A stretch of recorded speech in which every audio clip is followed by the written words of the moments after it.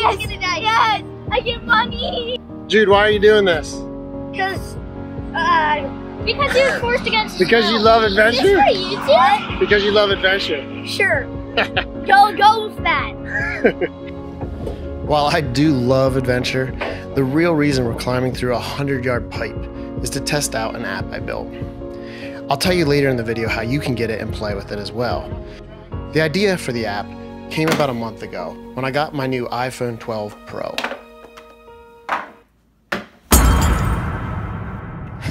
No, that was actually an iPhone 5 from 7 years ago that had the exact same design as the iPhone 12. One of the things that excites me the most about my new phone is the LiDAR sensor. LiDAR's not new, but it's becoming less expensive and more widely used, and it's just really exciting to see it come into consumer products, and there's a lot of applications for this. I saw the same thing happen about 5 years ago with accelerometers, magnetometers, and Bluetooth radios, when that technology got dependable enough and cheap enough that I could go build the Play Impossible game ball. So what is LiDAR? Well, it is a light sensor, but it's not measuring or capturing light from the sun or a lamp. It's actually generating its own light that we can't see, and that light's bouncing off of objects and coming back to it. It's able to measure that time in just tiny nanoseconds and determine exactly how far away those objects are.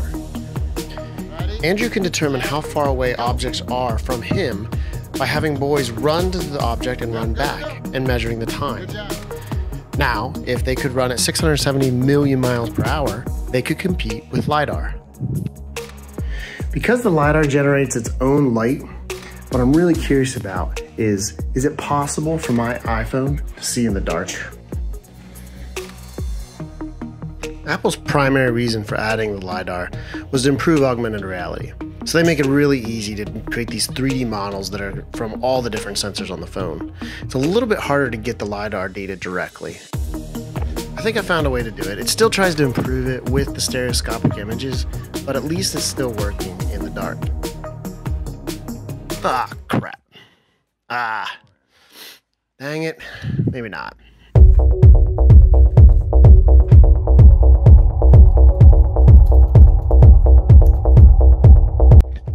Okay, I think I have it working now. So what you're seeing here is a depth map. It isn't the normal colors that your eyes see. They don't exist in the dark. We only know how far away each object is from the phone. So we're picking different hues and saturations of colors and using some crazy math to try and create enough contrast between each thing. The end result is that you can see real-world objects on a two-dimensional screen with no color or light. But to really test this, we need complete darkness. And that's hard to find in this modern world. But we know a place where it exists. And it starts with climbing through a 100-yard pipe under the highway. And then you go down deep into the rock. think so. Want me to turn the recording on? Yeah, no, that's huge. Does it get tighter or bigger in there? Down in here, there's a big hole. It goes down? Yeah.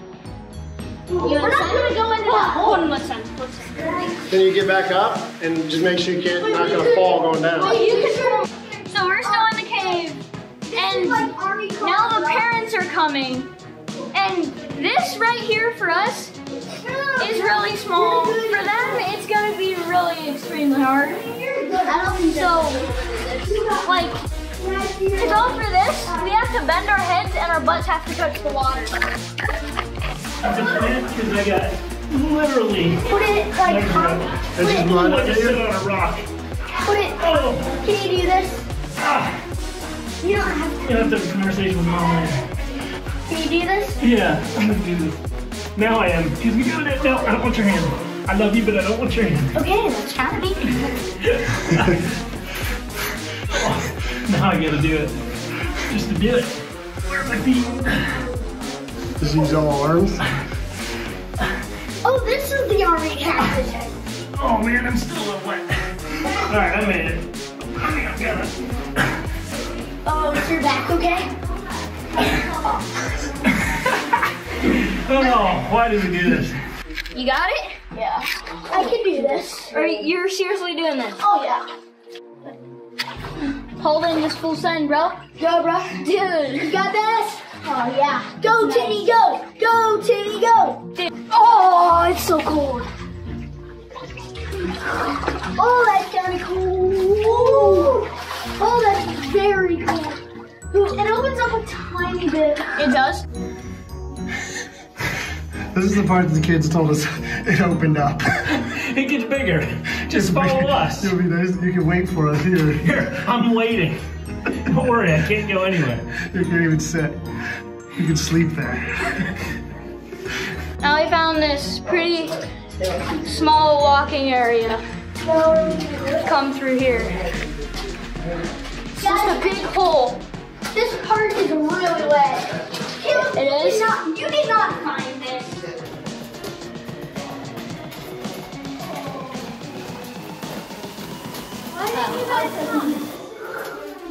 Whoa.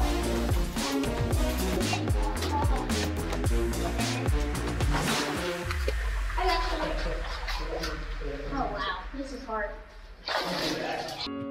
The cave finally did open up, and we can start playing around with the app. It's hard to describe what complete darkness is like, unless you've been in a cave or a sensory deprivation chamber, but it's pretty magical. The LiDAR worked. We could find our way around with it. It did glitch out a lot more than we expected, and we're fairly certain this is due to dust, a large amount of dust inside the cave. Now the infrared side of the camera, the front of the iPhone, had no problem with the dust and actually produced some really cool imagery of the cave wall.